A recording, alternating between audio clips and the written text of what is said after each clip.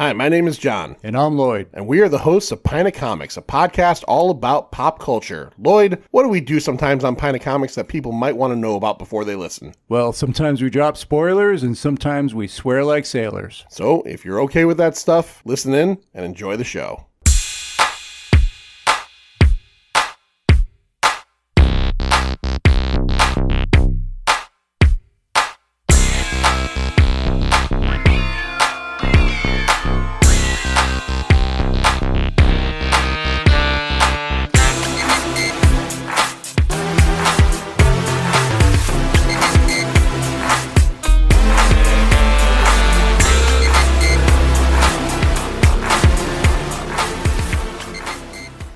Place is too hot for a pickup.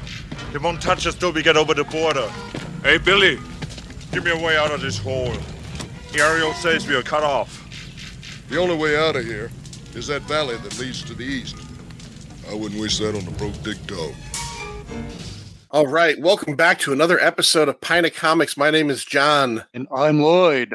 And he's Lloyd, and we are here today to talk about the 35th anniversary of a movie that is special to my heart, and I think it's special probably to all of everybody here's heart, because we were all probably 14-year-old boys at one point. Anyways, we are here to talk about the 35th anniversary of Predator. That's right, Arnold Schwarzenegger and the giant space alien that likes to hunt things and kill them and make bone trophies out of them.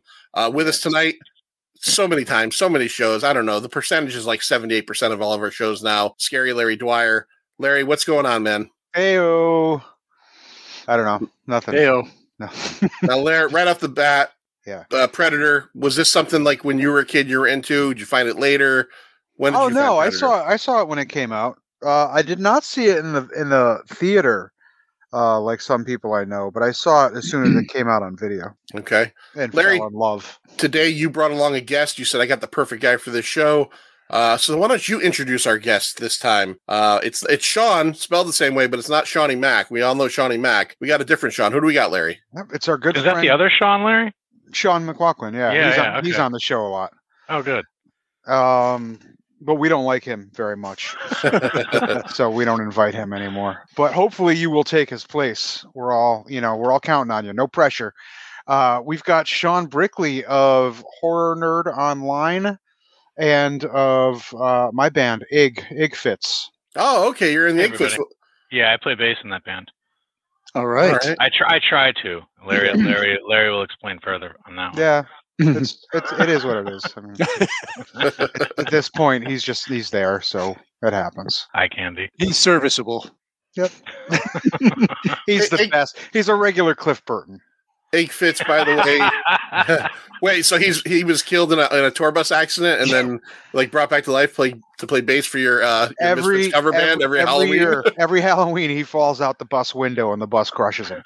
That's so fucking crazy. But then he's alive the next day. It's like Kenny from South Park. It's like a weird Twilight Zone. Yeah. I mean, I don't want to make light of the Cliff Burton situation, but like you talk about like the crazy deaths. You know, you get tossed out of the tour bus, you're probably dead. Yeah. And then it fucking lands on you. Like, oh my God. Oh my God. That's brutal. Yeah, and I think brutal. that was supposed to be Lars's bunk. God, no, there's no justice. There's no justice fucking, in this no world. fucking justice. You know how many other drummers could have been in that band? Yeah. Ugh. That is true. That is sad but true. So Sean, I see what you did. I see what you did there. horror Nerd Online. Why don't you tell us a little bit because it sounds pretty straightforward. I went on the other day. I checked it out. It's a very cool site. Tell everybody out there all about it. It was something more for me to just get like. I used a database. I created a database just to make posts that were all uniform, and I felt that was such a nerdy thing to do. That horror nerd. Why not use that as a slogan? And it's to let people know like this movie's coming out, and it's a lot of the more not underground, but like titles that aren't you won't see on Amazon or readily like advertised outwardly, but the mainstream stuff and on the other stuff.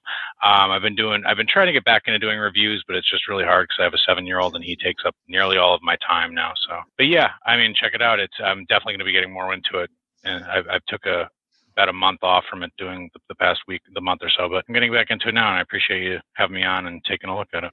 Oh, absolutely. Absolutely. Hey, thanks for sharing that with me, John, that website. Well, this is literally like 2 days ago. 2 days. Larry 2 tells me days I John's could have looked at the website. Well, look at that. He calls me out on the fucking show, everybody. Live.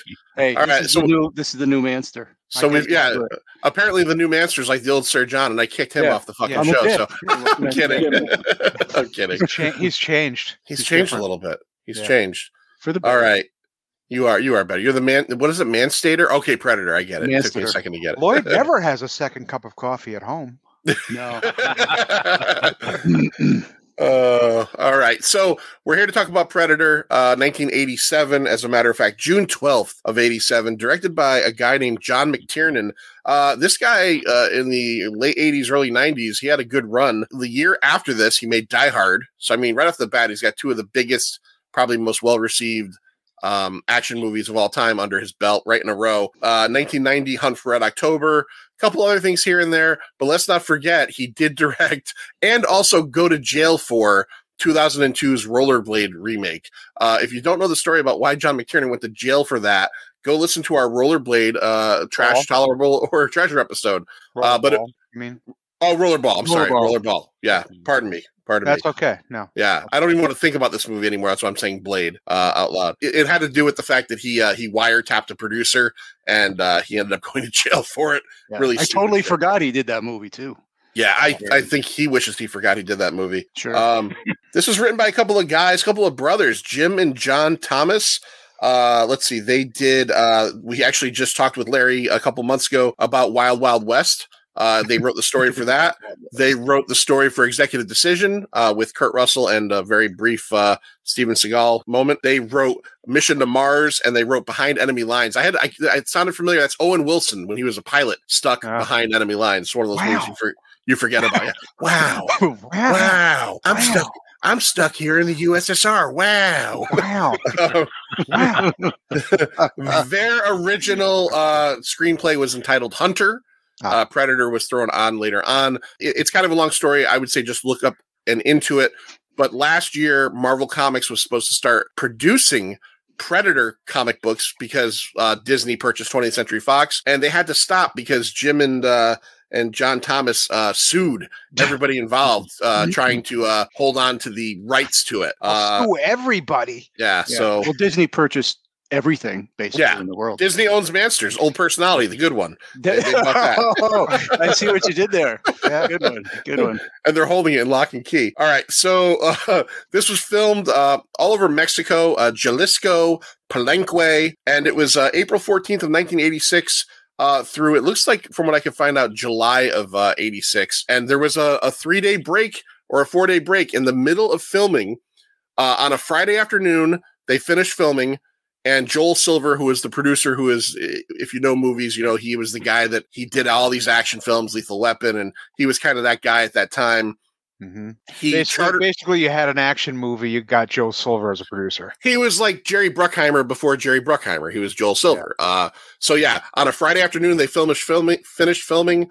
Arnold Schwarzenegger got on Joel Silver's private jet, flew to Hyannisport, Massachusetts. The next day, got married to Maria Shriver, took 2 days off for a honeymoon, and flew back and finished Predator.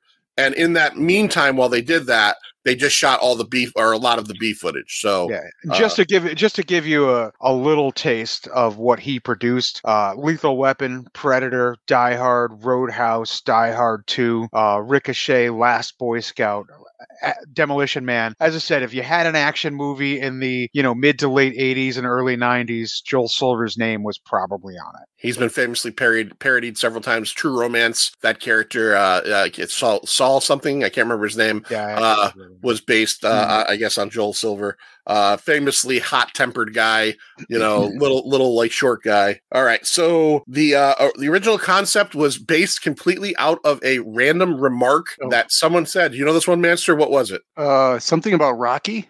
So after Rocky IV, when Rocky defeats Drago, I guess it was like a reviewist or a reviewer or a newspaper columnist just said, at this point, all Rocky has to do is fight an alien. Yeah.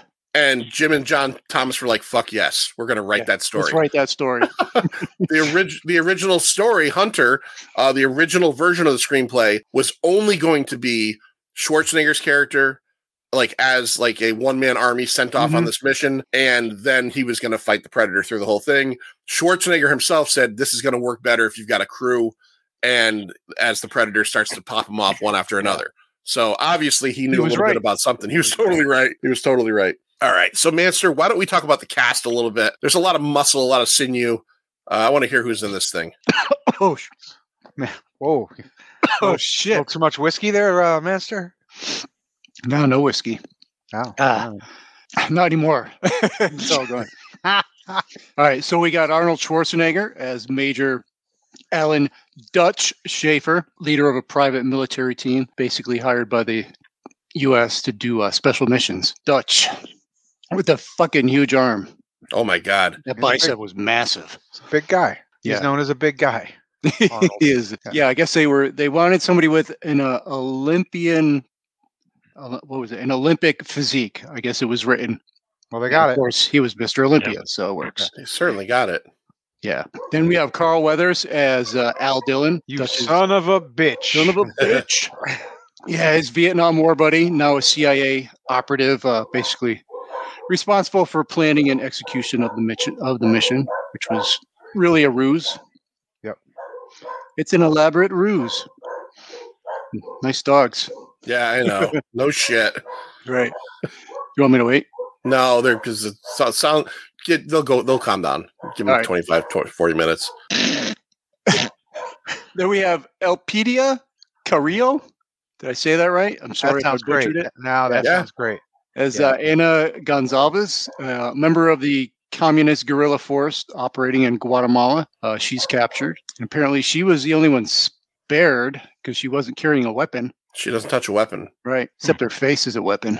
No, you know what? Whoa, I gotta be honest. This is the first viewing I've had ever where I was like, I don't know, man. She's not bad. Like, No, that's what I meant. Yeah. Oh, you mean a good weapon? I didn't mean Oh. negatively. Come on. No, Well, I mean, Master, just look. Lloyd, I think you were being kind of rude. Right? No, not at all. Not intended. Sorry. You don't Sorry if it usually came out that way. you don't usually refer to somebody's face as a weapon in a positive light. No, definitely not. Definitely You not. misunderstood. All right, my I'm fault. so misunderstood. This is You like are. Lloyd. This is like if you said, you know what, you smell wonderful tonight. You smell of the richest whale fart. Like it just doesn't work in a good way. You know, it doesn't. Nice. I've never heard that one before. All right. Then we have Bill Duke as Sergeant Mac Elliott. Fucking Duke. Oh, Yeah. With the beautiful white eyes. Oh my God. Love that guy. Yeah. Good Lord. Yeah. He's, Me and Shawnee Mac were just talking about him the other day at his role in Menace to Society. Remember, he was the cop that was interrogating. I haven't seen that in a long time. Oh, it's just a great scene. I'm not going to go through the whole thing, but it's just a great scene. He tricks the kid into admitting that he had been lying the whole time. But it's a great scene. yeah, he's basically the machine gunner of the group. Good friends with Blaine. I was just gonna say over there. up in them trees. Beyond the trees. You know the whole razor thing was actually his. He just started doing that, and He they just kept it in did the movie. Yeah, that's good stuff. Every time I see this movie, now we're all men, right? And we all have to shave, and we all have shaved. I'm the kind of guy, I don't shave much. I always have a beard because I always get irritated very easily. How was he not just covered in like razor bumps? Yeah. They're in Sean, let me ask you, if you're in 190 degree temperature Mexican heat and you're using a razor on your already perfectly shaven skin up and down your face to like wipe sweat off, are you going to get some kind of burn? I would. Oh, definitely. Especially it looked like one of those disposable razors, and this was a 1987 disposable razor. Yeah, I mean, you saw how easily he snapped that against his skin. Like, I mean, he's I don't know how he doesn't look worse than he does. Yeah, I can answer the question. Oh, It's a movie. Yeah, I know. It's a movie. It was the backside of the razor. I don't think Bill Duke walks around in real life rubbing that razor on his face. I know. It's just such a weird, it's such a weird character trait. It works, though. It works. It does work. It certainly does work. It's like a toothpick in the mouth. They all kind of had their own thing, right? Schwarzenegger had his cigar, which is his real life thing. Duke, Carl Weathers, he might have had the American flag trunks on. I'm not sure. Underneath his pants, yeah. Yeah, I'm not positive. Duke had his razor. One of them had the comic book. One was reading Sergeant Rock. Yeah, Shane Right. Shane Yeah, Hawkins, yeah. Ventura had his fucking chaw. His He chaw. had his tobacco. They all had like their thing. Was that Shane Black with the comic book? I think. comic, Yes. Yeah. So they all had their. The Predator had his, fucking skull necklace. They all had their thing. The other trait. Yeah. Then you got Richard Chavez as Jorge or George. I don't know. Jorge. Pancho Ramirez, explosive expert, specializes in heavy ordnance. Always one of my favorite lines in the entire movie is after he gets hit with the tree and they're trying to escape and they're like, but Pancho, and he's like, I can make it. I just like how he says that. Yeah, that's right. Dude, he was the last one to get killed. My whole his insides have been childhood. liquefied. Yeah. My whole childhood was spent thinking him and fucking Shane Black were the same character. Like my whole childhood, I didn't realize there were two. No, I skinny could guys. totally see that. Yeah. Yeah. I mean, listen, they don't look alike, but Right. it was just they were the only two skinny guys. So as a kid, I always thought they were the same person. Yeah. Your mind just makes them one It might have been person. like 2 years ago when I realized, hold on, there's two of them. Oh shit, those are two different people. Larry's like, this is what's wrong with you people. And then they're like, what do you mean us people? And he's like, skinny guys. Skinny guys. Yeah, you all look the same. All you skinny guys look the same. Who else we got there, Lloyd? We got Jesse Ventura as Blaine Cooper, the heavy gunner. He's got this really cool M134 minigun. He calls Old Painless. By the way, same gun used by Arnold in T2. Yeah, I'm pretty sure that's like a turret from a fucking a helicopter. That is not a personal gun. That is meant to be locked onto a helicopter. Yeah, right. Listen, Yeah. Jesse's a big dude, right? I don't know that he could fire that without just being blown 60 feet Yeah, the backward. recoil would knock him off his ass. I mean, You I rip don't one of think those that's guys possible. off in Gears of War and use that. It's pretty cool. You can't move. Listen, too it far. looks great though in the movie. You know, Look, if someone were to say to you, hey, like name 10 things that you remember most about Predator, the fucking minigun is going to be in there. gotta be Like the first time I saw Predator, and again, I didn't see it in the theaters. I saw it like a year later on video. The second, like when they, when Max says, better get some painless, and they take the blanket off of it. Yeah. It's the first time as a kid you probably got hard. It's like before you even saw. It's like before you even discovered girls. You're like, oh, look at that. That's a giant machine gun. Come on, Larry. Yeah. Come on. All right. I'm gonna disagree. You tried. I'm gonna disagree. I think it was Debbie Harry, but whatever. All right. Debbie Harry or Old Painless, whatever. Old Painless. Yeah. I ain't got time to bleed. Yeah. He's a real life Navy SEAL. I think everyone in the world knows that. Yeah, I'm a Navy SEAL. I live in the Baja. 87 dogs. 1,000 gallons of potable water. A silo full of tortillas. I'm a Navy SEAL. All right, anyway. All right, everybody go watch Will Sasso. Google Will Sasso, Jesse Ventura. All right, then you have Sonny Landham as Billy Soul, the tracker and scout and somewhat of an outsider of the group. I love Sonny Landham, and one of the factoids as I was reading about this movie is that 20th Century Fox would not hire him unless the insurance company would not let him be in the movie unless 20th Century Fox hired a escort / bodyguard to spend all their time with him, because when they would go into town to eat or do whatever or at the hotel, he was so well known for just wanting to fight people all the time and get into fights and cause problems that the insurance company was like, he can't be in this movie otherwise. Yeah, so they had to hire. I saw an interview with the producer, with Silver, and he's like, the insurance company called up and said, if you guys are going to cast Sonny, then you need to hire him a bodyguard. And Silver's like, Sonny seems like a big dude. I don't think he needs a bodyguard. Like, no. Not for him, but for the people around him. To make sure that he just doesn't fucking snap and start a fight with one of your stars. I was like, oh, okay. Didn't know it was going to be that kind of party. So yeah, apparently, well, that makes sense. Sonny was a real dude because he went hand to hand with the Predator. Yeah, kind of. He screams like a bitch too when he fucking when it doesn't work out. But he's got a great laugh. Great laugh. Yeah, I was going to say that.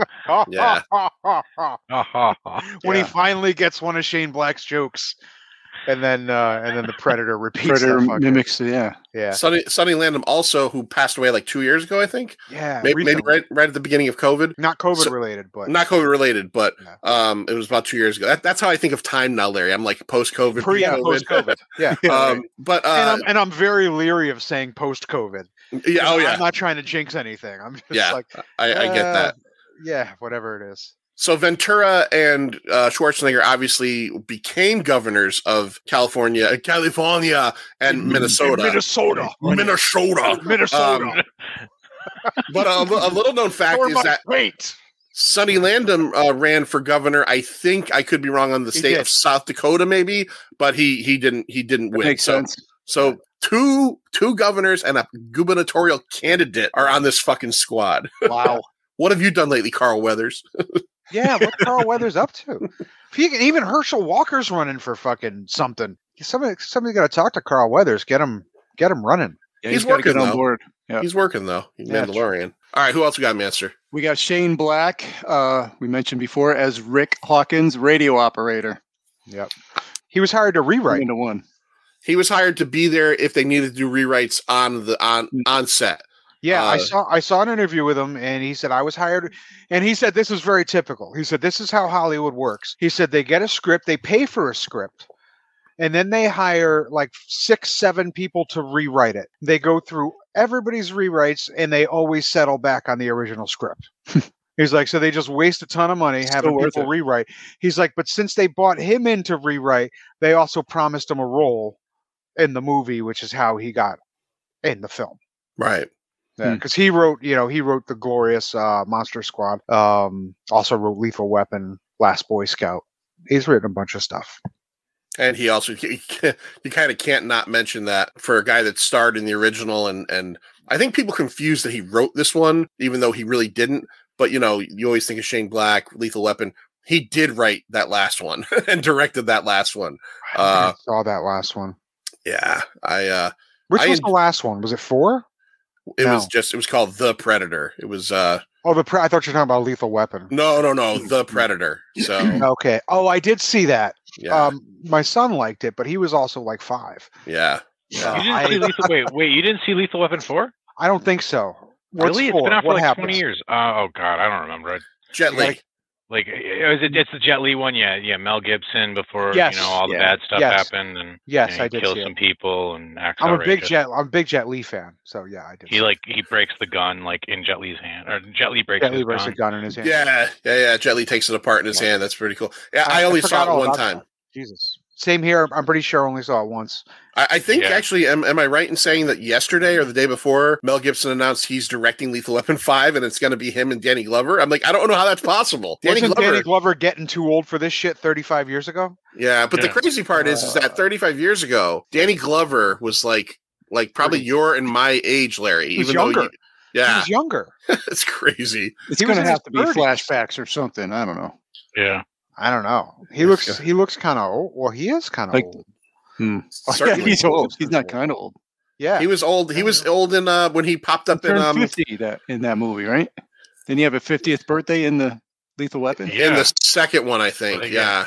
R.G. Armstrong as Major General Homer Phillips. Kevin Peter Hall as the Predator / helicopter pilot. Big guy. I guess they originally wanted Jean-Claude Van Damme. Well, they had him. But, they had him. He shot some scenes. A whiny bitch. He didn't like it, and he's too. You can't be 5'9". Yeah, he's not that tall at all. Yeah, yeah. So he didn't work out. I guess there's actually some footage.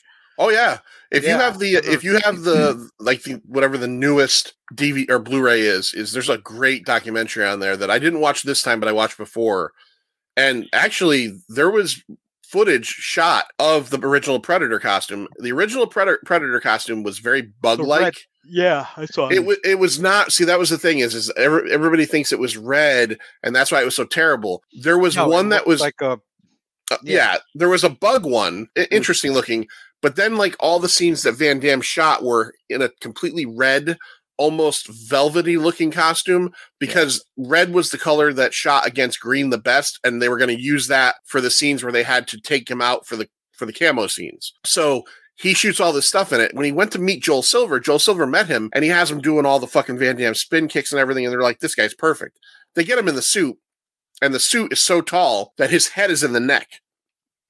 There's no way he's doing any moves like this. So within like 4 or 5 days, he complained so much that they just said they fired him. They took him out. The original costume. They took him out back. They took him out back. The original costume was designed by a studio called Boss Studio. They did Ghostbusters, some special effects on Ghostbusters, True Lies 2010, Fright Night, the 1985 version. And they decided that this is untenable, this costume, it doesn't work.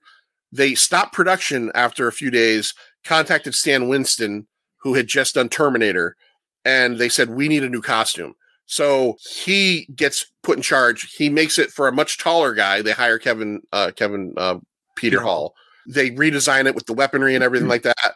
And Stan Winston saw in Joel Silver's office a painting of a Rastafarian warrior, and he liked the look of the dreadlocks. So he gave it dreadlocks.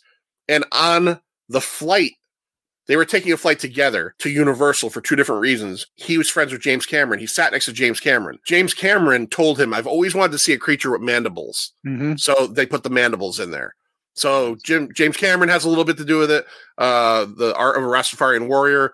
But if you ever get to watch that documentary, we lucked out because obviously the Predator is iconic. The original Predator probably would not have been. And if you've ever seen the 2010 Predators movie with Adrian Brody and all Danny Trejo, the actual original Predator, there's a scene where they fight some other creatures. They use that costume in that scene. Oh, cool. Oh, That's really? cool, though. Yeah. Yeah. Yeah. I watched some of that making of last night. I have that that Blu-ray. And it was pretty interesting. So definitely some interesting stories. That's where I got the Shane Black story and whatchamacallit, Schwarzenegger's prank on Jesse Ventura. Did you hear about that? When they were I'll just tell it real quick before we talk about the movie. When they were measuring everybody's arms and legs and stuff for costume, they measure Ventura, and the wardrobe guy goes, "Oh man, your biceps are an inch bigger than Schwarzenegger's." Yeah. He's like, "Goddamn right they are, bigger than Mr. Olympia, blah, blah, blah." It's like, so the next day we go to the gym and Ventura's like, "Hey, I'll bet you, I'll make you a bet, a bottle of champagne. My arms are bigger than yours." And Schwarzenegger's were like 3 inches bigger. And Schwarzenegger's like, "I'm the one who told the guy to tell you that." He told me to tell you. Yeah, that's a good joke. What a dickhead. He's always fucking. That's funny. He's always fucking with people. I remember when it was at Pumping Iron when he was talking about Ferrigno. He's like, he comes to me for advices and I teach him how to lose. Dude, he's so mean to Ferrigno. Oh, yeah. In Pumping Iron. He's so mean. Like, what is it? The milk is for babies, beer is for men. So mean to Lou Ferrigno. Poor Lou. Hey, I got one more. Optimus Prime and Eeyore himself provides the voice of the Predator, Peter Cullen. Peter Cullen, yeah. Yeah. He apparently did 11 weeks on King Kong 1976 making like guttural noises. He was King Kong's voice, and his larynx started to bleed. So he didn't want to do this job. Larynx. Yeah, he didn't want to do this job originally, but then they just said, you don't have to really say anything, just, figure out some noises to make. So he actually came up with the clicking sound. The clicking sound was his invention, and obviously it works. It's fucking Optimus Prime, right? Roll out. All right. So now that we're into the movie, Sean, can you kind of walk us into the initial beginning of this movie, why this team is showing up here, and what's going on initially? Like because you always think of Predator, you think, well, it's Predator versus these guys. There's a whole nother plot for the first 25 minutes of this movie. Yeah, aren't they basically they're going in to find another team that had crash landed behind in hostile territory, correct? Yes. And they're dropped in for that. You see them, they find that helicopter in the very, very beginning, but then shit pretty much starts to go haywire once Billy finds the three corpses. The skinned corpses. they're curing up in the trees. Salted and curing. But yeah, the original story is that they're sent in to try to. I don't know what kind of team was it? Rescue. They were supposed to pull a rescue off. Yeah, but those three people are at least three people. The people it was like a foreign cabinet minister and his aides or something like that. Yeah. Yeah, there was an original action plot to the story before, everybody started getting skinned alive. Yeah. Well, I think they're dead before they get skinned, but I mean, maybe if they're skinned alive, that's even worse, obviously. Yeah, certainly. In my book, that would certainly be worse. Like if I'm going to be skinned, I'd prefer to be dead. before that happened. Same. I don't think it'll get any argument from any of us. No. Right. Sean, Yeah. I'm Sean, not calling you out on that, Sean. You are right about that, my friend. If I ever have the displeasure of being skinned, good Lord, please let me not be alive for that. Yeah. So I rewatched this the other day. This is, like I said, I own it. This is the first time I've ever opened it. I don't know how long I've owned it. I don't know when the last time I watched the beginning of this movie was, because this is just one of those, it's on TV all the time, and where it is where I watch it from. Mm-hmm. I just leave it on every fucking, I'm like, oh, Predator's on, bing. I don't need to touch a fucking channel anymore. So I haven't seen I fucking didn't remember that the dude gets like an Uber to Earth. Like the very first scene. Yeah, the very, yeah. Yeah, right. I'm like watching, I'm like, Uber pod. what's happening here? I'm like, oh, he's flying his spaceship. I didn't realize. And then hold on. No, he's getting dropped off of a spaceship. Like, this was like a ride. Like, yeah. Somebody gave, like, he's like, where should I go hunting this weekend? Oh, why don't you go to Earth? And somebody gave him a fucking ride there. I was His like, parents are like, I'll pick you up in a week. Yeah, I didn't even think about that. Could have been his parents, right? Get us some human hides. He could be a kid, and then that could be his parents. And yeah, it's very, very strange. I wish there's more. Is there more Predator backstory in the comic books, right? Comic books, yeah, I'd imagine. That's the problem with problem? Not that there's a problem with Predator, but Predator is one of these things where the movie doesn't really explain anything, right? Like, no, nothing. You don't know anything other than he's an alien. That's it. Right. And I mean, you don't need to. I wanna, Lloyd. I want to know that his parents are like the alien parents from Explorers, like that movie, like the movie Explorers with young Ethan Hawke. Remember when they go up and like the fucking aliens are all zany? Yeah. Like, I want those to be his parents. Like I want some kind of like zany backstory. They're completely benign, but he's just kind of like I'm going to go down to this planet and get us some dinner. He's a teenager. He's like a rebellious teenager. You like knowing what makes the Joker tick too, then. I guess. Sure. Yeah. All right, I get it. I'm fine with not knowing as well as what Lloyd's saying. But yes, if once this movie came out, and then I think in like around 1989 or so, the Dark Horse Comics had the licensing to this, and much like Aliens and Alien, there's a ton of stories where you start to learn, and they touch on it in Predator 2. When Danny Glover at the end gets into that room and you find the different skulls, and the one Predator hands him that old like pirate flintlock gun, where you start to realize that they have been doing this through the course of history. So yeah, you learn more definitely in the, I guess, extended universe type stuff. But I'm fine with just knowing. And you also learn in this movie essentially through the soldiers what's happening. You know, he's hunting us. If you don't touch a weapon, he's not gonna fuck with you. You know, he's looking to basically, you know, take on people of equal value.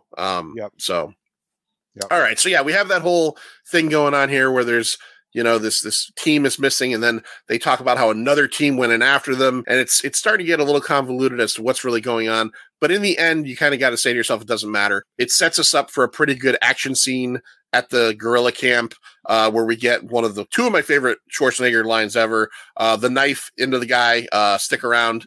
And then when he blows the door open and knock, knock. You know, other moments. Both completely ad-libbed, by the way. Yes. Really? Yeah. Yes. Nice. Yeah, by that time Schwarzenegger had already done Commando. He had fucking carte blanche. He had a pocket full of them. Yeah. He had carte blanche. So like after that, you go for it. Was this pre-Running Man? Because he had a ton in Running Man too. Same year. That makes same year. sense. Running Man was like November. This is before June. So Sub-Zero, now Plane Zero.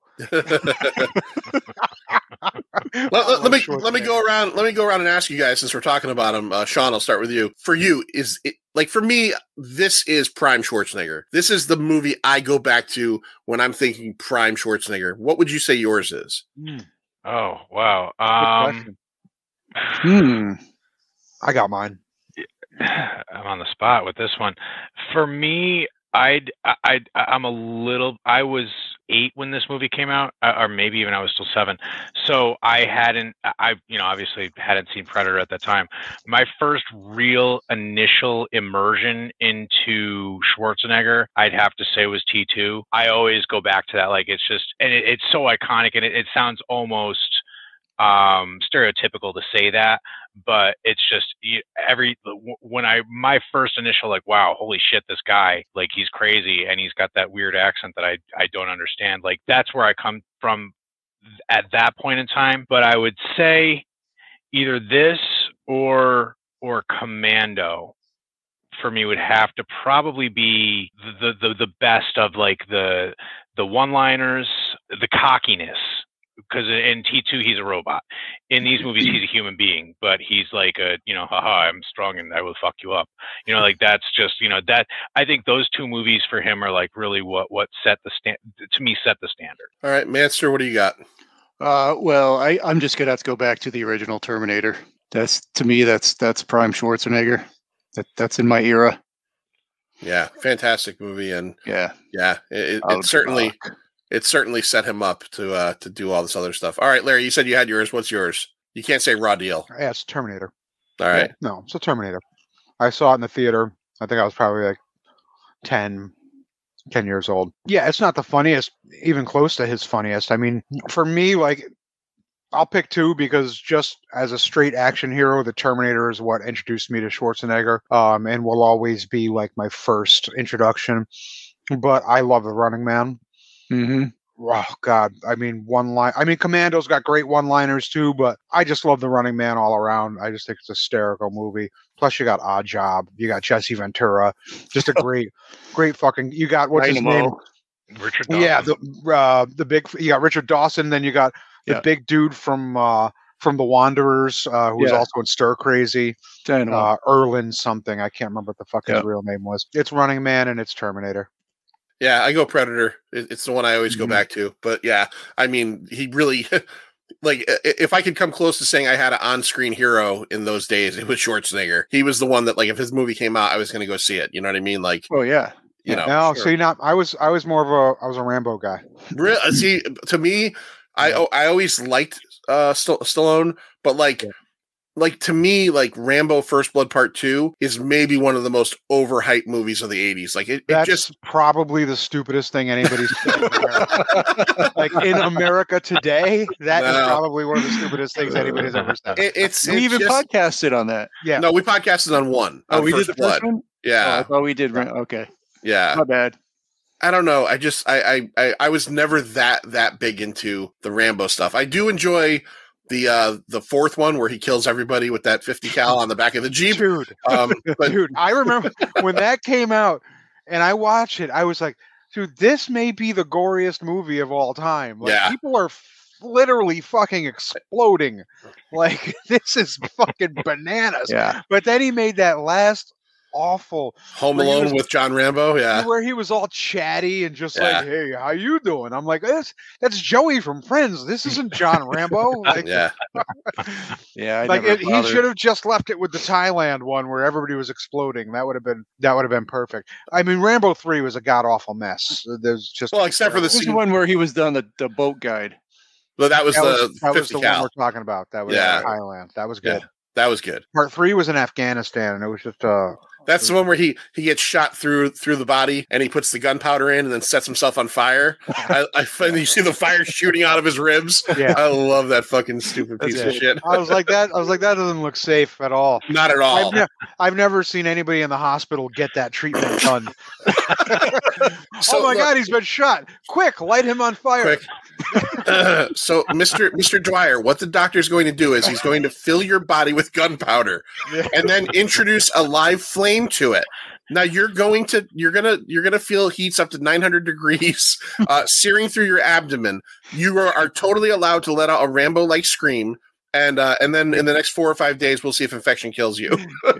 You may feel a little woozy at first. Yeah, slightly woozy from your Rambo fucking cauterization. But I know there was two camps, Schwarzenegger and Stallone, and I was a Stallone. I love Schwarzenegger, but my guy was Sylvester. Stallone was my guy. Over the top, baby. Fuck you. That's what oh Christ Almighty.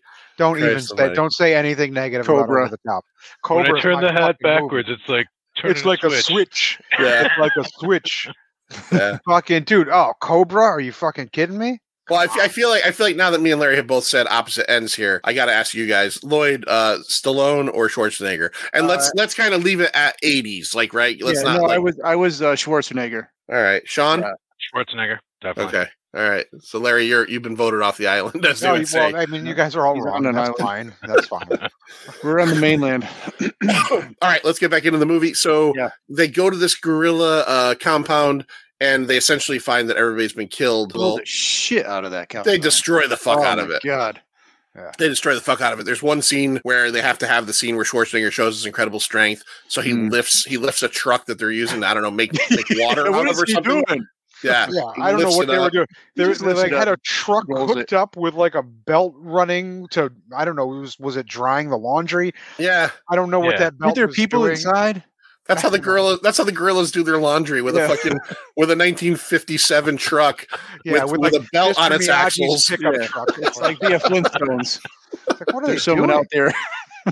Are they making tortillas? Is that what they're doing? I have no idea. What's the first encounter with the Predator? It's Hawkins, right? How does what happens there? I don't remember. I'm trying to remember. Does he see something, or I think Billy thinks he sees something. Billy's first, because Billy's like staring up, and he gets, I can't remember if it was Dutch or Duke, and it's like, what are you looking at? He's like, there's something in the trees, and then he's like, I don't see nothing. He's like, I must be wrong. Like, so I think that he's was standing there like a statue, kind of like he's so staring focused up on it. because Billy's like their tracker, right? Because it's 1987. He's Native American, and that's how you think of Native Americans in 1987. He's the tracker, obviously, because he's Native American. They might as well have just had him sitting in a fucking teepee and fucking buying stuff with wampum. Well, look. Let's not just blame Predator, because in G.I. Joe, the tracker character was a Native American named Spirit who had an eagle. So yeah, 100%. That makes perfect sense. What country is this in? I don't Mexico. know. They're in Mexico. They're in Mexico. It's filmed in Mexico, but I think at some point they say Central America, so it might be like Guatemala or something. Guatemala. But it was filmed in Mexico. That's what filmed in Mexico. It was filmed in the Baja. Now, is the first time you see the Predator after they don't see him Blaine? at that time? At the time I just mentioned, they don't see him. You don't see him. But when Blaine gets the bolt and then he like drops or whatever, you see sort of like a shifting. I think that's the first time you actually see. It's either that or the girl sees him first. Sees like the camouflage mirror, the mirror camouflage. It's one of those. Maybe, yeah. But all I know is the first time you see it, your mind is blown away as what you're seeing. Yeah. There's nothing ever been like that before. Right. Yeah, it essentially uses a light bending technique to make itself invisible, but the effect on screen, and I love how I'm explaining this to viewers, because if you haven't seen Predator, just fucking, you should have seen it by now. I'm pretty sure you have. It's essentially like a bendy, like the forest is bendy or whatever it's standing against is bendy. It's very cool. Yeah, it's a cool effect, especially for 1987. So Hawkins is the first one to go. Yeah. Oh, it's totally. Hawkins is the first one to go. They find him hanging up in a tree, skinned.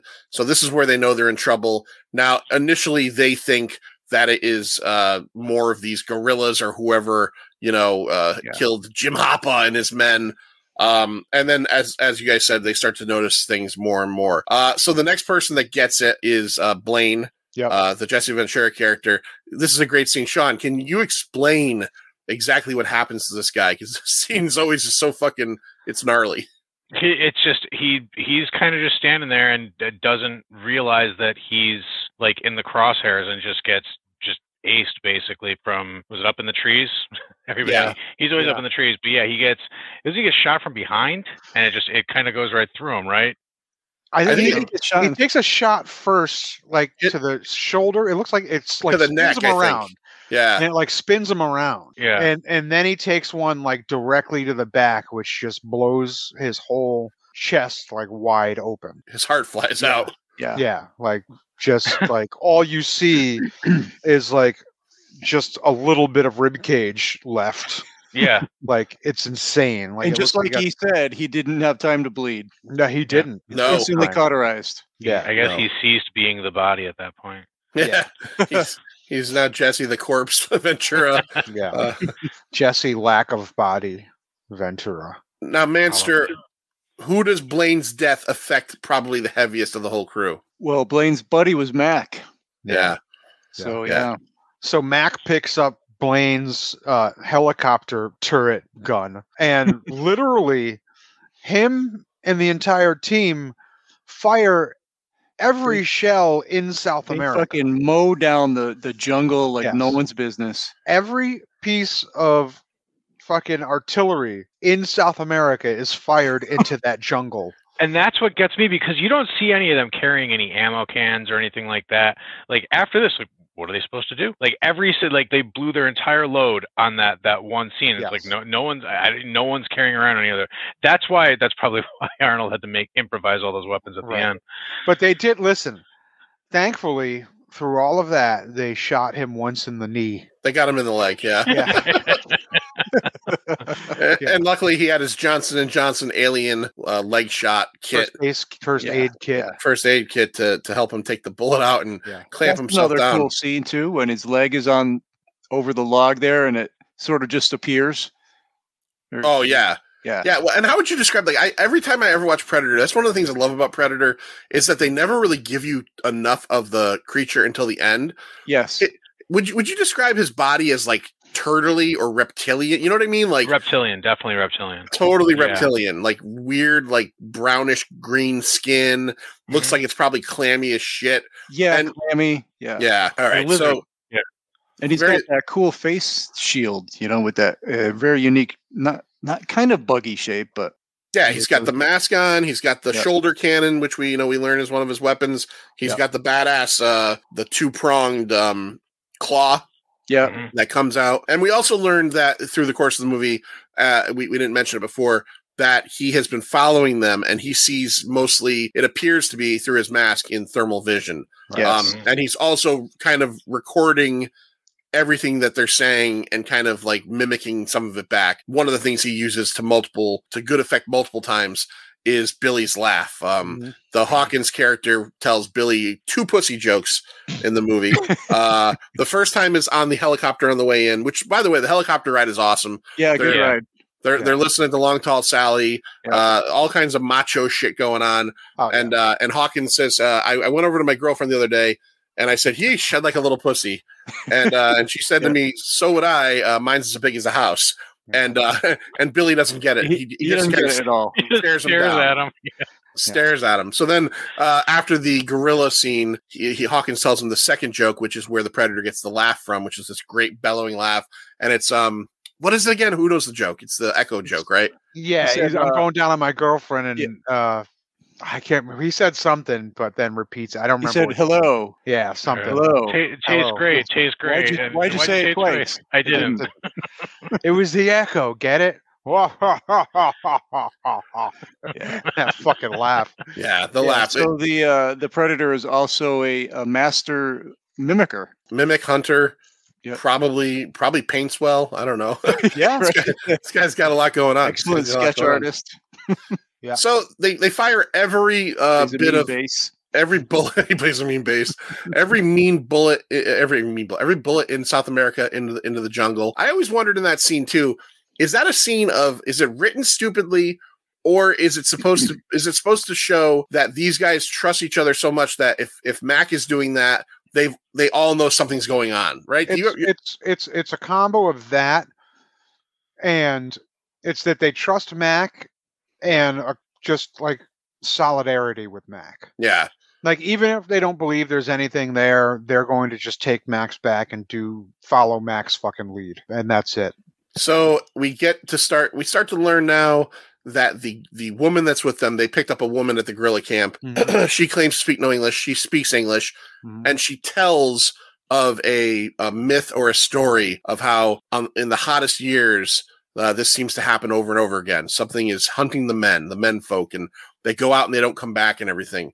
So that's tying into the myth that this thing has been coming back over and over again. Yeah. We get a incredibly macho fucking montage scene where they decide that they're going to set up a net, and their shirts are all off and they're pulling fucking counterweights up and doing that whole thing. They try to catch the Predator. Sean, what do they catch instead?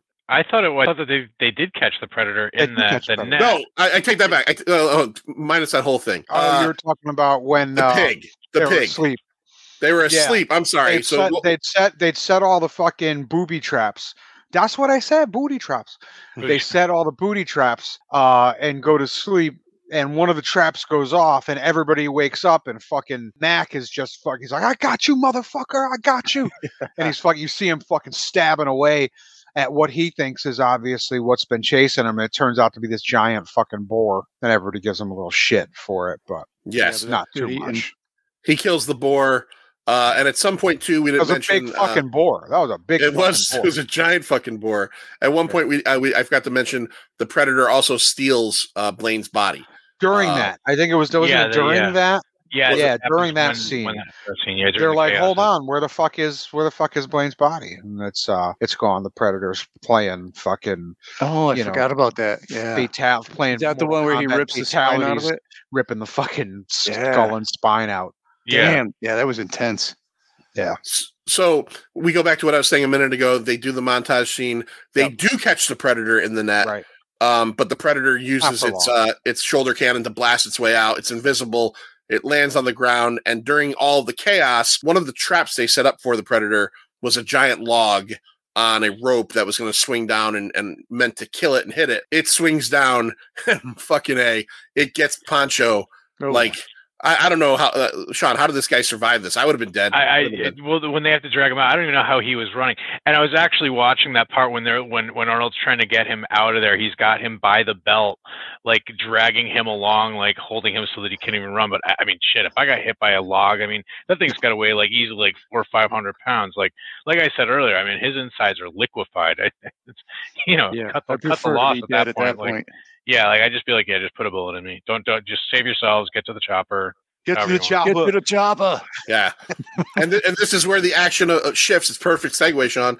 Is they have to get to the chopper. They decide that Dutch and Pancho and the girl are going to go try to rendezvous with the chopper. Right. And Dylan and Mac. Now Mac wants to fucking get this thing. And Dylan, this is a redemption arc. We haven't talked about it a whole lot, but he essentially put these guys in this situation. He's a bureaucrat. He was supposed to be Dutch's friend. He was in his squadron at one point. They make a point of saying it, but he kind of fucked him over. He just used them. Yeah. Well, as Schwarzenegger says, you dropped the six of us into a meat grinder, So Dylan and Mac decide they're going to, go and take care of the predator and let these guys get away. Well, Dylan doesn't really decide because Mac kind of goes batshit at that point and just takes off into the woods. And Dylan's like, fuck, I have to go babysit this guy now. That's the way I look at it. Like, so when Mac just kind of like runs off, he's going batshit crazy. And Dylan's like, all right, you guys go where you have to go.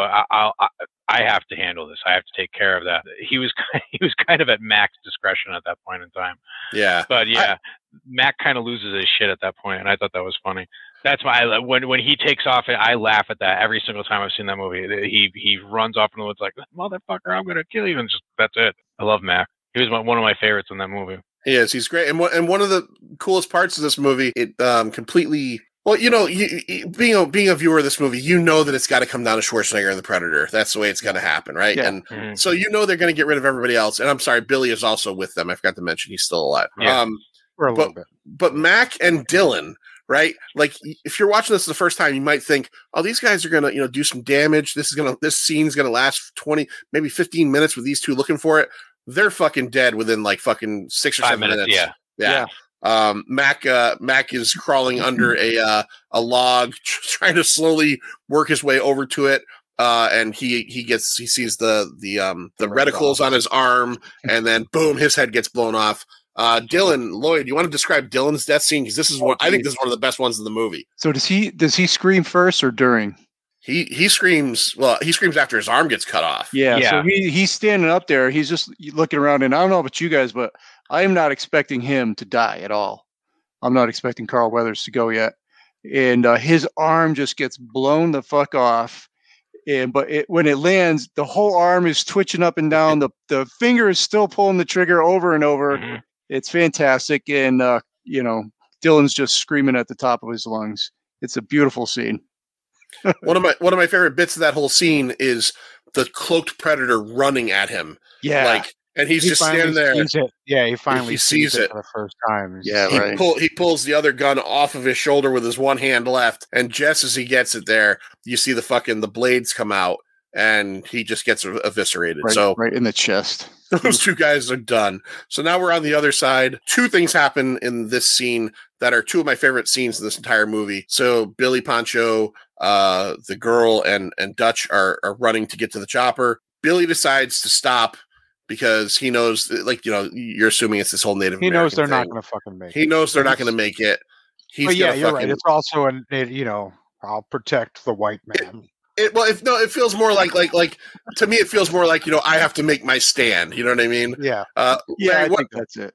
The great eagles told me to protect the white man. Yeah. So he's got to slice his chest. He slices his chest, and then, you know, the next thing we hear is just him screaming because he gets murdered too. But the next part is where I get two of my favorite shots in this movie.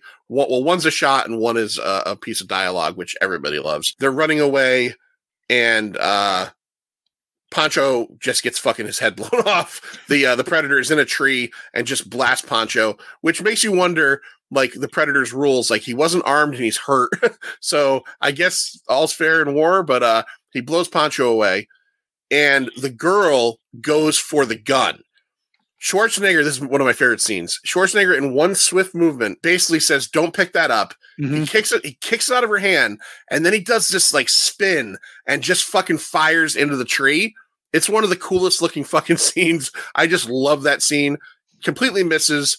The Predator blasts him in the chest, or I think the shoulder is where he gets him. Yeah, he gets hit. Yeah, he gets hit. He goes down, and then of course we get one of the greatest lines of dialogue of all time, Larry, which is, I don't know which line is that. Come on, man, let's get to the chopper. Oh, I'm sorry. I thought we were already there. I thought they already did that. Go, run, get to the chopper. Yeah, I thought we already did that part. Get to Maz. Oh, sorry, wrong. Get your ass to Maz. She takes off. Get the people to Cohegan. It's not a tumor. I'm not sure which. Yeah, I don't know. Only in a rerun. I don't remember which line it is. She takes off. She starts heading for the chopper, and now it's essentially just him and her, or just him alone with the Predator. And as he's running away, he has the complete misfortune of falling off what looks like the world's scariest waterfall ever. Yeah, well, that shot, like where he goes over. Yeah, I don't know, just from watching that, how he hit the water, because there was easily 100 feet of land under him. And that slide propelled him quite a ways outwards. He must have hit like a wind gust. He's like a fucking, he's like a flying squirrel or something. He lands in the water. He's one of those new parachuting spiders. Yeah, he's like the Batman. They're on their way to fucking Connecticut. Don't bring that up, man. I saw the video on that. Now I'm all fucking perturbed. You see these things? Yes. They say that they're docile, huge. But they're huge. Have you guys heard of this? The spiders that are coming from down south? They came from I think Asia. Yeah, I heard about it. Ended up in Georgia like 10 years ago. They travel on like little silk parachutes, and now they're saying that they're going to be here in like June or July. Are they like as big as your palm? Yes, as big as your palm, and they just float in the air. They're not venomous and they're not aggressive. They're saying that they're like a super docile spider. But if I see spiders falling out of the fucking sky, I'm honestly, kill somebody. If I saw bags of M&Ms falling out of the sky, I would probably be nervous about it. You know what I mean? Like, so you can't tell me. So yeah, that's apparently happening. Just so you guys know. Great. So he lands in this mucky, disgusting riverbed, Sean, and kind of take over from here. What happens as soon as he lands in? Well, first he lands in he goes through a lot of like shit. First he falls like 120 feet into that water. 200 feet easy. Yeah. I mean, and it's like it's an epic Olympic dive too, because there's a flip. Yeah. And he lands. He hits feet first, which is entirely lucky because that would kill most normal people. And then he's got to go over the waterfall. He goes over the other waterfall and manages to survive that, not being sucked down under the pressure with the water there. But that's when he realizes that the Predator can see like the thermal. Basically, because he gets that's when he starts coating himself with the mud, and he realizes, like, because the Predator goes by him and kills like a chipmunk or a rabbit or whatever, but it doesn't even see that he's there, and he's kind of like doing that weird thing where he's like up in the Yeah, what a branches, cool and scene. he's just kind of standing there. All you see is like his eyes, and it's just, and that was a pretty cool. That's the kind of the turning point of like, oh, this is how we fool this guy, you know? Yeah. He found his weakness. If it's a weakness, I guess it's a weakness. It's a weakness. It works for a good chunk of the last 20. That's another thing about this movie that I think people might forget is how long, like, this whole him and him scene. It's probably a good 15, 20 minutes of the movie. Yeah. It's not like it's not like everybody else dies. There's a final fight and it's over, because you have this scene, and then you move right into where you have another montage, basically, right, where he prepares. He's like Sean said, they wasted all of their fucking ammo. The one gun, the two guns that had bullets left in it, the one that Schwarzenegger had, he obviously dropped after he got shot, and Billy had a fully loaded rifle that he throws away. He just threw off a log. He throws it off a log. Like, he doesn't think of anybody else. Like, here, guys, take this in case. He's like, I'm going to throw this off a log.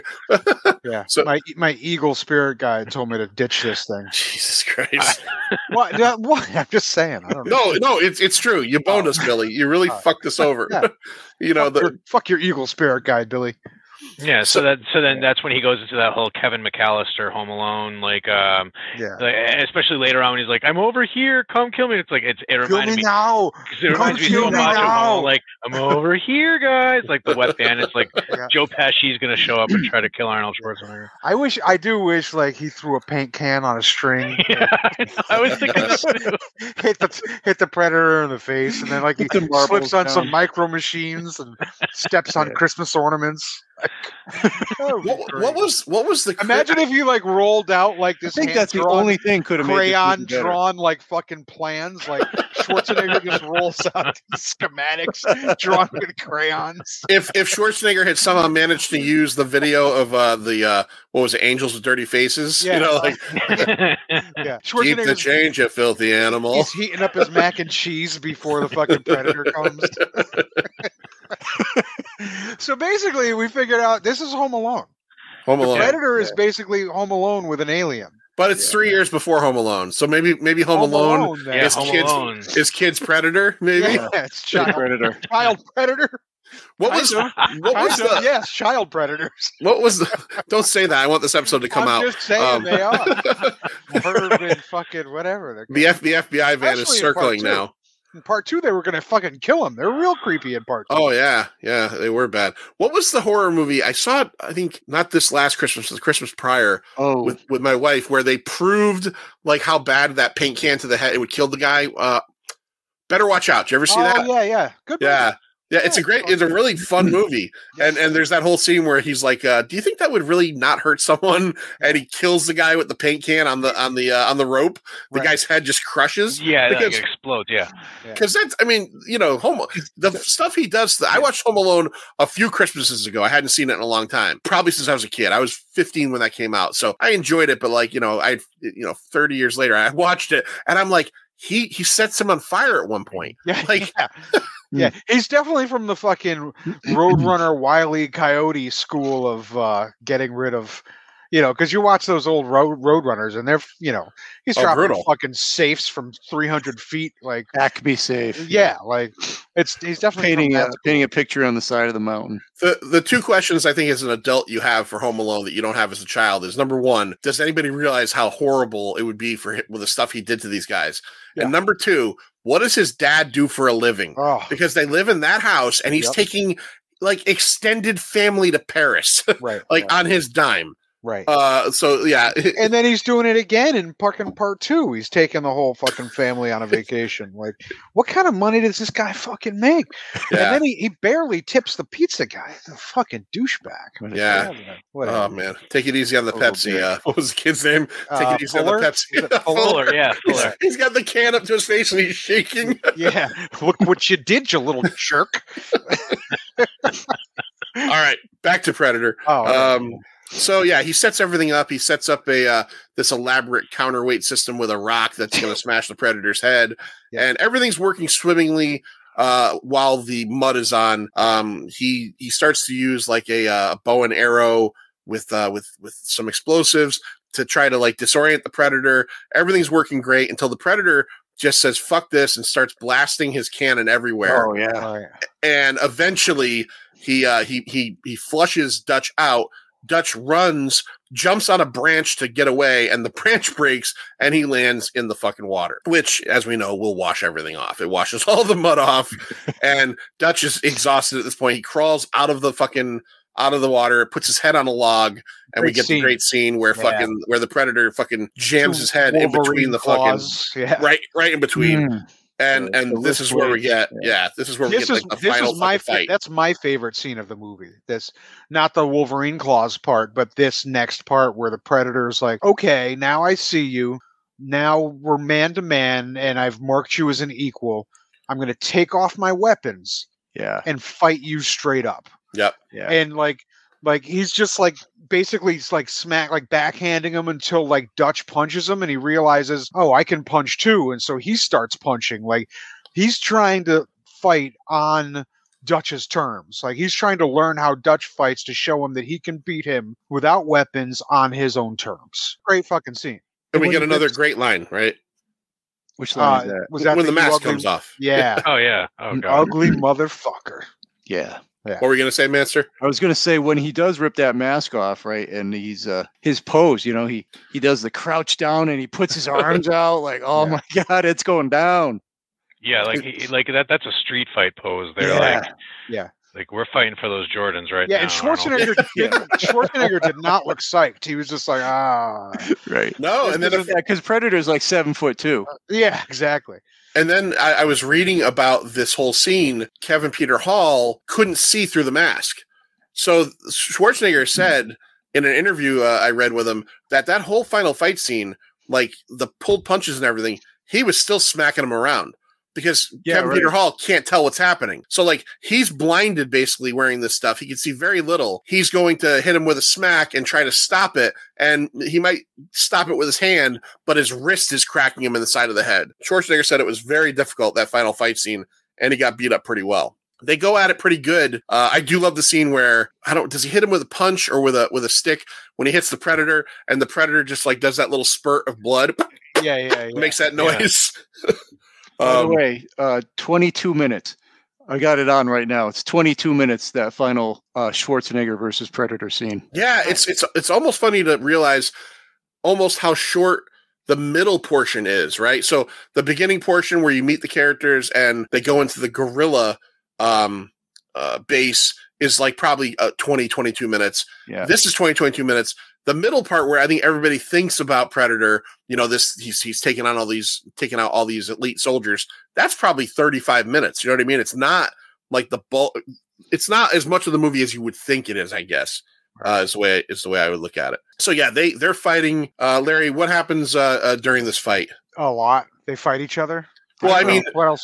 I mean, I guess where does this go? Like, how does he end up incapacitating the Predator? So he gets him back to his little booty traps. And he tries to coax. He's like up against like in a hole against a wall that he dug, and he's like, "Come on, come get me, come in here. I'm in here. Kill me now. Kill me now. What are you waiting for? Get to the chopper. Ow. Get your ass to Mars. Wow." So the Predator's about to fucking come under, but all of a sudden, like, he looks up and he sees a pointy stick, and he can tell that Schwarzenegger's trying to trick him. He built like a gate with sharpened sticks that he's gonna fucking catch onto him, like if he tries to come. So Predator's like, fuck this. He jumps out of the hole and starts walking around to him. And you're like, fuck, Schwarzenegger's done. Like, he figured him out. But, you know, Dutch is smart. He set up a backup, and he's got somehow he managed to get some like 1,000-pound fucking log/rock deal strung up there. Log rock. And he fucking kicks the 3-inch stick that he has holding the log in place. Yeah. It's just a tiny little knot. Yeah, it's like a 3-inch stick on a piece of twine that is holding this 5,000-pound rock up like 30 feet into the fucking air. Yeah. Kicks that, and it comes crashing down on the Predator and smashes him good. Schwarzenegger thinks he's still alive. He grabs a big rock. He's about to smash his head. and he just sees that he's fucking gone. He's like spitting green blood all over himself. You know, just like you would see like somebody got shot, they're spitting blood all over himself. Same thing. This dude's he's done. He's done deal. So Dutch drops the rock. He's like, fuck, I don't need to do anything else. Should have dropped the rock. Yeah, because Predator has another trick up his sleeve after the whole "What the hell are you? You weak. What the hell are you? What the hell are you? What the hell are you?" And then all of a sudden he goes to his Wonder Woman bracelet and starts fucking sliding around and pressing things. And then there's a bunch of I don't know, tapping things with the Lee hieroglyphics. It's press-ons. like bunch of Tiger hieroglyphics. games, like with the handheld games from the 80s, like beep boop. Exactly. Which somehow Schwarzenegger takes that to mean that it's an explosive device. I don't know. What else would it be? I don't know. I would have just stood there and looked at it until I exploded. Yeah. I'm like, what is that fucking? Can I try that? Like, is what that Dr. Mario? But then I think, you know, what tips Schwarzenegger off is when the Predator started the Billy laugh. Because once he sets the detonator, you know, he starts doing the Billy laugh. Yeah, he does. And Dutch decides it's time to break the fuck out of there. Time to ditch, Dutch. He gets to the chopper, but he barely outruns a fucking mushroom cloud. That thing is equipped with a goddamn nuke, a mini nuke. And then the last scene of the movie we get is him kind of waking up on the chopper. Kevin Peter Hall, who played the Predator, is playing the pilot, and you see the girl, what Elpidia Corellia, whatever her name is in the movie. Do they ever say her name in the movie? Lloyd, did Chip? Yeah, I do have her name here. Hold on. It's not even super important. It's just I don't know. Yeah. I guess it's one of those things where she's apparently the same character in the second movie. I don't know. I haven't seen the second movie in a long time, but they say that she's also Anna in the second movie. Yeah, I've Anna. Anna. I've seen the second movie more recently, and I would almost imagine I'd have to watch it again. It would be a flashback because I don't remember her being in it at all. Yeah. But I don't know why she would have anything to do with it. It's set in New York City, isn't it? Or L.A. Yeah, L.A. Yeah. I did want to just jump back real quick to the whole thing you guys are talking about, because every time I see this movie, when he's setting up the log rock and he's just putting that little twig into the notch, I'm like, if that was me doing that, there's no way it would work on the first fucking time. Yeah, it would fucking fly out of there. Things break in. You're getting another twig. I'd have to get another twig. I'd have to fucking cut a little lower. I'd have to lift the log rock back up to a fucking 75 feet. All right, so that's it. That's 1987's Predator for you. 35 years. This thing has been out for 35 fucking years. 1987 had a lot of good movies. We're doing a couple. We're doing a couple. We did RoboCop, which will be coming out soon. We did The Lost Boys for our Patreons, which Lloyd's not a fan of. Real quick, Sean, do you want to weigh in Lost Boys? Do you love it or hate it, or are you in the middle? I love it. I love Lost Boys. I think it's great. The sequel's not so much, but I love Lost Boys. I think it's a great movie. All right, take that, Master. I'm on an island. I know.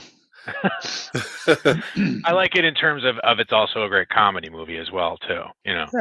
Yeah. Oh yeah. No, it definitely has some really. It's an entertaining film. I'm a fan as well. All right. So 1987's Predator. So there was 2 Schwarzenegger films this year, as Larry had mentioned before. I'm going Predator all the way, but I'll ask you guys as well. Larry, Predator or Running Man? You're thinking too hard on this, pal. I'm telling you right the fuck now. I'm gonna go Running Man. Oh, you fucking dude! I love Running Man. I really do. It's such a fucking great movie. Oh, I'm so disturbed by you right now. So good. Plus, it's a Stephen King story. Come on. All right. Manster, who loves Stephen King. Are you going to say? I love Stephen thing? King. Running Man is great. Richard Dawson says fuck. He does say fuck. Yeah, but no, I'm going Predator.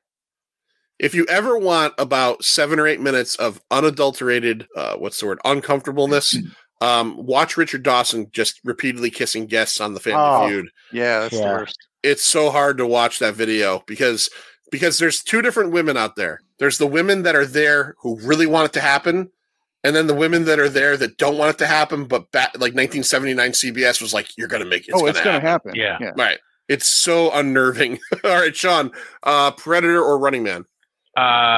First off, can I just touch back on the Richard Dawson? Yeah. This is just a really quick story. Years back, when I was in college, and I first found out of the Game Show Network, we were watching Family Feud, and the guy that I was hanging out with, my weed dealer, he was like, oh, he's like Richard Dawson the pervert. He kept always Richard Dawson the pervert, and we just happened to be watching this family, and they're introducing themselves, and one of the guys' name is, he goes, what's your name, sir? And he goes, Cummer, and I swear to God, Richard Dawson goes, yeah. Excuse me? And this is on national television, and I was like crying just the way he was so taken back by the fact that this guy's name was Cummer. But like, and because I mean, think about it. But I have a tendency to like dystopian stuff, so I'm gonna go with The Running Man myself. I got to go with that. Wow. All right. Two Running Mans. Two Running Men. I'm weirded out by that a little bit. More so for Larry. Sean, I just met you, so I'm going to give you some leeway. Larry, I'm a little bit more. Although Larry, as we can see, has a Nightbreed poster on his wall, so we already know his tastes are suspect. But that being said, by the way, if you didn't know, Nightbreed is still playing at the Strand Theater from April of 2018. The version with the 27 different endings. Yeah. Hey, don't forget, I showed Predator at the Strand. So. I try to forget that you showed Predator at the Strand. No, I'm kidding. So Larry, in his infinite wisdom, I think like Larry's been doing the shows as we've talked about all the time. Larry does Connecticut Cult Classics. Go to ConnecticutCultClassics.com. Check out the upcoming shows. At this point for this episode, I'm pretty sure I'll get this out before It Came From 1988 comes out, which is Killer Clowns from Outer Space and the Blob remake, which is going to be an awesome time. Larry has been putting these shows together for as long as that's how I met Larry. They're always a blast. He always puts together really great shows, except for this one time. There was this one time that Larry decided to put as the headliner Predator, which it was maybe my third or fourth show that I had gone to. And I did not see Predator in the theaters. And it is one of my favorites. So I could not wait to go see it. Unfortunately, Larry paired it with, he essentially paired a fine steak with a bottle of fucking, what is it? Ketchup, Thunderbird 57 or something like that. A fine steak with ketchup. And he played a film called Lady Terminator, which is is that Indonesian, Larry, or is it from Mars or Indonesian? It's an Indonesian Terminator ripoff with a woman who's possessed by the South Sea Queen, and she just kind of becomes the Terminator, and it's a fucking great movie. Yeah, Indonesia. No. Yeah, we saw that on a Saturday night too, right? Yeah, it worked. It worked on the Saturday night Facebook viewing because by itself, comment that was fun. You could do the comments, but man, leading into Predator, that was a tough one. That was Lady Terminator is the funniest movie I've ever seen in a movie theater. Oh, good Lord. Wow. All right. Let's get to rating this thing before Larry says something else that's going to confound me. So on Pint of Comics, we do the 0 to 5 scale. 0, absolute garbage. 5, greatest thing ever. And quarter and half scale are usable, so you don't feel like you have to be locked into a whole number. Let's start with the Manster today. And let's find out what the Manster thought of 1987's Predator. Well, Predator is full-on action, right? Pure action cinema at its greatest. We'd even mentioned the cinematography in this is fantastic. Oh, and the score. The score has to be mentioned. I mean, it's got that sort of jungle sound. It's intense. Really good camera angles, looking up. Really awkward, weird angles. It gives you the feeling of claustrophobia. Filled with special effects and fucking just pure testosterone. They just don't make them like this anymore. I would say 4.5 out of 5. Wow. Spines, I guess. I don't know. All right, Larry. What do you give it? Yeah, I'm a big fan of Predator. Not as big a fan as Lloyd, apparently, but no, I am a fan. I love Schwarzenegger, especially mid to late '80s Schwarzenegger when he was really in his prime, doing his best work like Running Man. But for Predator, I'll go 4. Predator's a solid 4 for me. All right. We'll go to Sean last. And that way Sean can finish off by also talking about his website one more time, letting everybody know where to find it. For me, Predator is it's one of my favorite films of all time, one of my favorite action movies of all time. Alan Silvestri did the score. It's super memorable. Dun dun dun dun dun dun dun dun. It's a great score. He had done Back to the Future a couple years before that. I think that was Donkey Kong, but whatever. No. Yeah, no, that was like during the elevator scene. Bum, bum, bum, bum, bum, bum, bum, bum, bum. Well, that's Whatever. where he got it from, maybe. Maybe. But yeah, it's to me, it's prime Schwarzenegger. Nothing gets better. I can watch this movie whenever. It's a 5. This is one of my rare 5s. Yeah, I give this a 5 all the way. I love this movie. I love it to death. I'd marry it if I wasn't already married. So 5. They don't hear that enough. And I do want to point out one thing real quick before we end the show is that the final credits with the kind of 80s television style opening is so weird, right? Where like the main characters just all kind of look in the camera and give a thumbs up, or it feels like an 80s sitcom. It's so bizarre. Alex Keaton Gun to Carl Williams. He's like, fuck Carl Williams. And he just fucking catches Carl, the Truth Williams. He was a boxer. To Carl Weathers, and he catches the gun and like thumbs up, and I'm like, what's happening? Yeah, it's a very bizarre choice. I read somewhere that they said, I guess the producer and the cast decided to do it as if like acknowledging and thanking the audience, because like Bill Duke takes a drink out of his flask and like, nods to the audience, but it's still so weird for this movie. All right, Sean, horrornerdonline.com. He'll tell you about it in a second. But what do you give Predator on a scale of 5? I'm going to go with 4 1/4 if we're doing a 1.5. I'm going to go 4 1/4. I think that every single person who was in that movie was cast perfectly. You couldn't have done it with anyone else playing Blaine or Billy. I think that, like you guys said, the score was great. The cinema, I didn't even think about how good the cinematography is, and how, especially in the scene when Billy finds the corpses in the beginning, the three, like just the way the camera, you actually feel like you're there with him, and it scares the shit out of you. Like if I rolled up in some tree and saw 3, filleted bodies, just they really captured that. And it's like you said, it's a movie I can watch anytime. If it's on TV, I'll turn it on. I'll watch it even with all Mother Fudger or Feather Plucker, however they want to, censor it out. I can gladly watch it anytime. And it's still got that comedic value too. Like you can add Arnold Schwarzenegger to anything, and it's going to be funny just because he talks. He's got that fun accent. He's going to say something that we're all going to repeat. So I give this, and this movie's chock full of it. So I give this a 4 1/4. All right, nice. As for Horror Nerd Online, it's at horrornerdonline.com. Horror history, upcoming movies, upcoming premieres, releases, everything that's coming out. I'm getting back into doing reviews. I just wrote a very unkind review of the new Texas Chainsaw Massacre. Why? Why? You two saw it. Oh, dude, I talked to you the night I saw it. I was so upset. Anyway, but yeah, horrornerdonline.com. Check it out, and give us a like, follow us on Twitter. We're everywhere.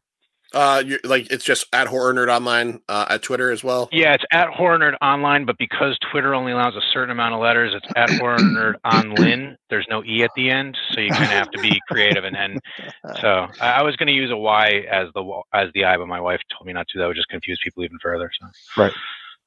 All right. Well, we hope you come back, Sean. This has been fun. As a matter of fact, as for what Larry said, we're apparently replacing you for Shawnee Mac. So Sean McLaughlin, sorry, but you've been let go from the Pint. But I don't know, the numbers on the episode we did on Rope weren't that great, to be honest with you, Sean. I've been meaning to talk to you for a while. So okay. All right, guys. Recently, I liked it. Yeah, it's fine. It's fine. It. People are saying it was like the greatest Hitchcock thing ever. I don't know. I haven't seen enough, but it certainly wasn't the greatest. All right, Manster, real quick, tell everybody how they can find us. You could subscribe on Apple Podcasts, Spotify, Stitcher, Podcasts R Us, whatever. Subscribe to the YouTube channel, ring the little bell there, get your notifications. Go on Facebook and Twitter. We're at Pint of Comics, and on Instagram, it's at Pint_O_comics. Don't forget Patreon. We've got a Patreon. Oh, and a Patreon. One tier, $2.50 a month, and we'll get you all the extra content you can handle. Did you make so much content? So much content. There's been a lot of content. There's a lot of content. A lot of content. I'm not being facetious. I'm saying there's a lot. Are you getting defensive? I'm saying there's a lot of content. All right, it was just the way you said it. I think it was because of my Sounded Nightbreed so comment. sarcastic. Oh, Yeah, no. my Nightbreed comment maybe pissed you off a little. I'm well aware of your poor taste in film, so don't worry about it. I'm Nice. okay with it. I've come to terms with it. Nightbreed might even be like not just a bad movie. It might be the worst of Craig Sheffer's career, Larry. No, that's not true. He was in Necessary Roughness. No, he wasn't. He was in The Program. That's The Program. Yeah. And Yeah, Necessary Roughness, wasn't that like Jason Bateman and Yes. Kathy Ireland was in it? Yes. Sinbad. Sinbad. Oh, Yeah. Sinbad. And what's the guy? Scott The guy from Bakula. Quantum Leap. Yeah, Scott Bakula. Bakula. Yeah, and Yeah. Robert Loggia as one of the coaches. Like, Yeah, yeah. Terrible. Oh, that's Terrible. awful. That was Kathy Ireland as the place kicker, right? Yeah. Yeah. Yep. I have not seen that in a long time, and Yeah, I'll keep it that way. And the dude from the other team fucking smashes into her during the game, and he goes, "Welcome to football." And she runs up, and she goes, "Welcome to foot balls." Kicks him in the dick. Ugh. I was like, "How clever you guys are! Great writing, everybody." Man, sir, let's leave it on that Let's note. get out of here. See ya. See ya. Have a good night, guys. It's over, Johnny. It's over! Nothing is over! Nothing! You just don't turn it off!